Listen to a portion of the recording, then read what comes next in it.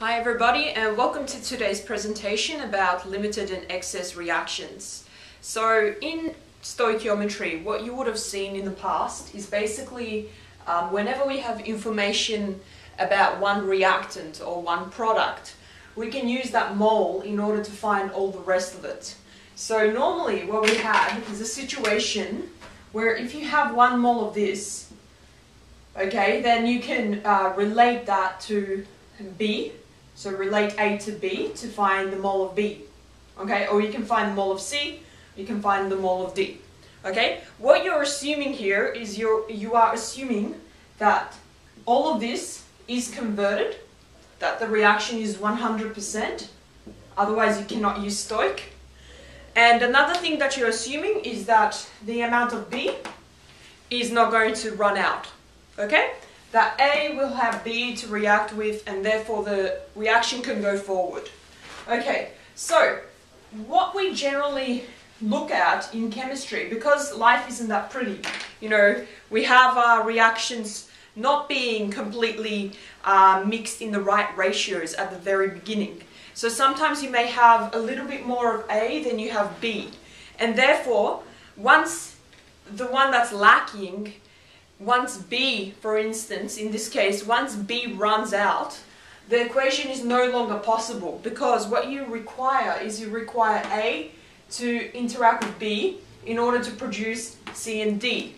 So basically they both have to be there, okay? So what we do is we need to learn how to figure out which one's limiting.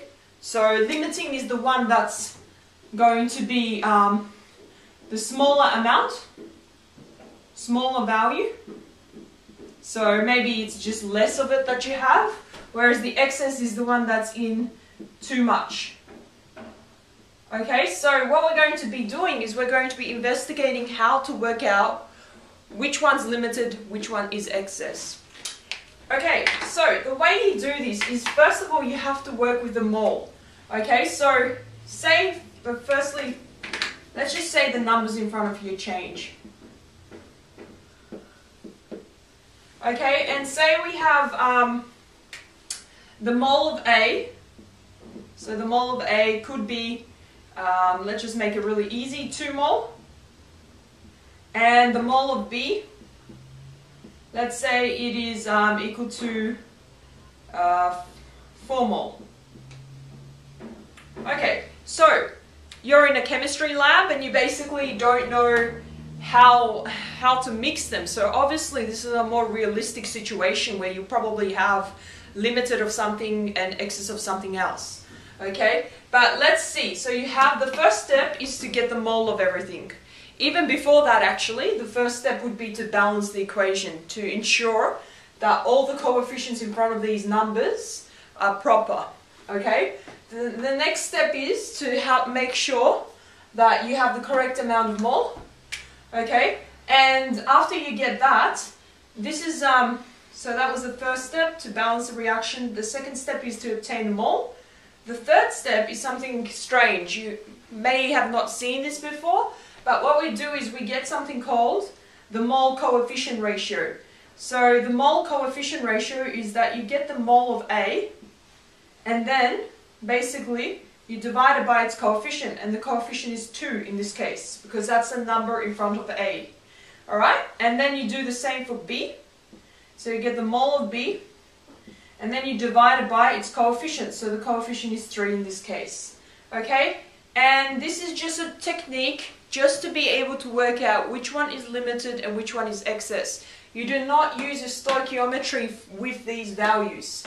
Okay, NCOFs don't use stoich. Refer back to the original values. We'll look at that soon. Okay, so if we do this now, we've got the mole of A. So we just need to put 2 divided by 2. And finally, that's just going to give you 1. Whereas if we do the same for this one, you get 4 divided by 3, which will give you 1.333 recurring. So now, the purpose of the NCOF ratio is to work out which number is bigger, which number is smaller. Obviously now you can tell that this number is smaller, this number is larger. So what that tells us is the smaller one is limited and the bigger one is excess. So what we've now figured out is that this one, whoops, my pen doesn't work. Sorry about that. Okay, that one is going to be limited, and that one is excess. So that is how you work out which one is limited and which one is excess, by referring to the NCOEF ratios. Okay? So in the next tutorial, what we're going to be doing is we're going to be looking at how to use stoichiometry with the same example, but I've just broken it down into a few videos. I hope you enjoyed the presentation and I hope you've learned something. Thank you very much for watching. I'll see you later.